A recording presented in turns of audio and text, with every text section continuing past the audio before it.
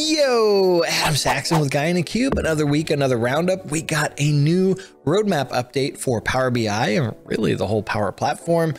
And we've got some awesome community posts as well. If you're finding us for the first time, be sure to hit that subscribe button to stay up to date with all the videos from both Patrick and myself. And with that, let's dig in. Laura Graham Brown's got a blog post looking at the new personalized visual feature inside of Power BI. And this is a really interesting and cool feature of Power BI that lets end users customize visuals to what they want to see without editing or changing the underlying report.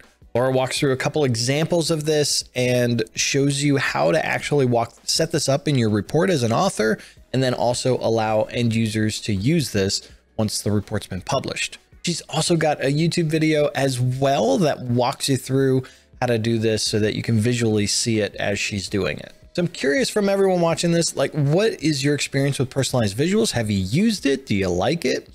Let me know in the comments below. I want to know. Cy Whiteley from Advancing Analytics has got a video looking at Power BI integration with Azure Synapse Analytics.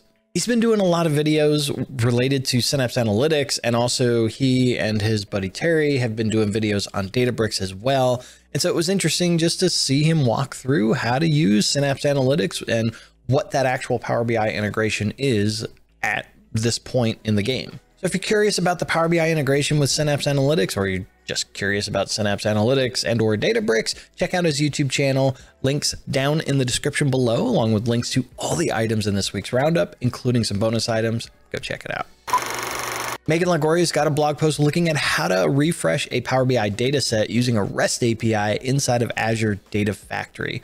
She calls out that she's building on a blog post that Dave Rooster had published a while back, and she is taking it to the next level with not only refreshing the data set, but also getting the status of that refresh as well. If you're not familiar with what Azure Data Factory or ADF is, this is really just the enterprise level of ETL type tools. So the ability to move data from one thing to another. So think Power Query really grown up. Well, some would argue Power Query is already grown up. If you're looking for some of that enterprise type ETL processes to move your data around, and you want to trigger a Power BI refresh at the end of your load of your data, this is a great way to do it. And Megan and Dave have got you covered. We had an update that was actually interesting. There were two items inside of it. The first one is that now apps have their own contact list. So before we had a contact list for the workspace, but now the apps have a contact list as well.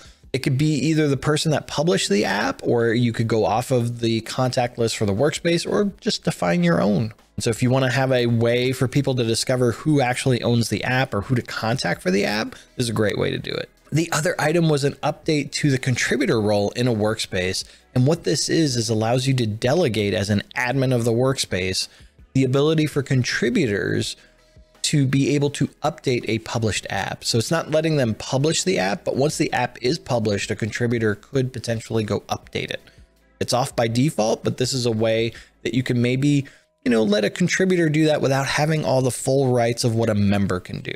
And both of those items are in production today, so you can take full advantage of it. If you're not familiar with it, there's a thing out there called release plans and release waves.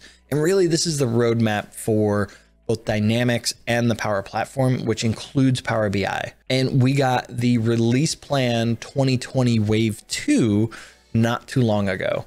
And so this is going to cover the time frame from October 2020 to March 2021, and includes a bunch of items that are planned in that time range. You could also look at wave 1, which goes until October 2020 as well. So, but these are all kind of the big ticket things that are being worked on for Power BI. These are the things that are planned.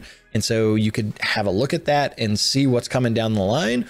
And if there's something that's missing from that you're really interested in, be sure to go out to ideas.powerbi.com and vote those items up to make sure that to help the product team prioritize those items to get those out in the future. Two items that stood out to me in this is lasso select for data points and small multiples coming for Power BI. A lot of people have been asking for that.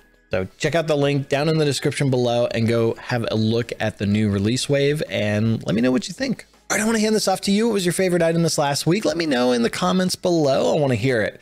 If you like this video, be sure to hit that big thumbs up button, smash it if you so desire. If it's your first time here, hit that subscribe button. And as always, from both Patrick and myself, thank you so much for watching. Keep being awesome, and we'll see you in the next video.